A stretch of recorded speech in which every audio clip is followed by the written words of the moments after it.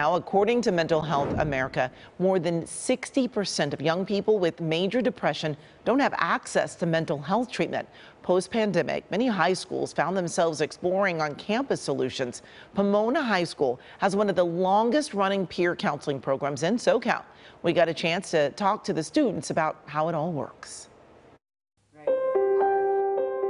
Fear, confusion, isolation, just some of the many emotions young people faced during the pandemic when their lives were turned upside down and remote learning became the norm. And that's when I really started to crumble.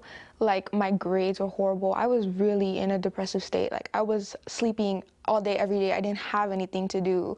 I was just a body, like a shell. Like, I felt like I genuinely didn't really have a soul or anything to live for. According to the Centers for Disease Control and Prevention, more than a third of kids recently surveyed have feelings of persistent sadness and hopelessness. You know how 8th grade is usually that year where you start to mature? Like, I never got that. I remember we were driving to school, I had a panic attack in the car, like a quiet panic attack, like I felt like I was gonna throw up. And to top it all off, when the need for therapists was at its greatest, a study from the American Psychological Association found that 6 in 10 psychologists had no availability for new patients. The crisis was so dire that the U.S. Surgeon General recommended that teens step up to help each other.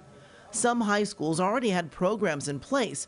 Pomona High established their counseling program in the 70s and have continued to expand and improve it to this day. As I got peer counseling, we really realized that, kids are talking to kids.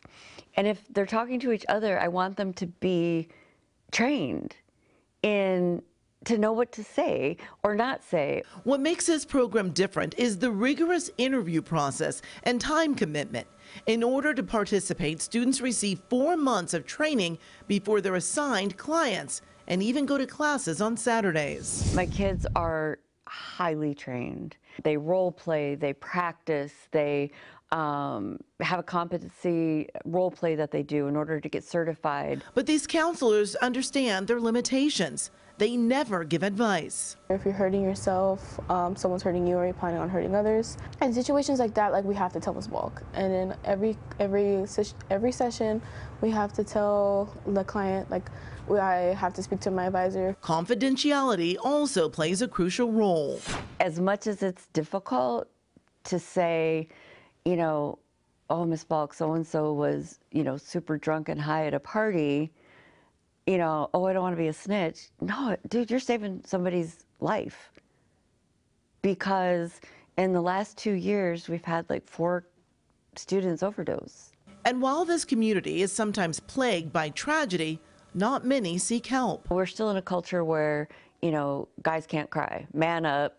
What I've seen a lot of is families saying, what do you have to be depressed about? You've got clothes, you've got food, you've got a house. Why are you depressed? Get over it. But these students have learned the importance of emotional maturity. Going further into the program, it made me realize it's just a stereotype, Guys should have the right to be able to talk to somebody, communicate, have their emotions. Balk estimates that in her more than a quarter century with the program, she has led at least 1,200 peer counselors who have helped thousands. We fill the cracks.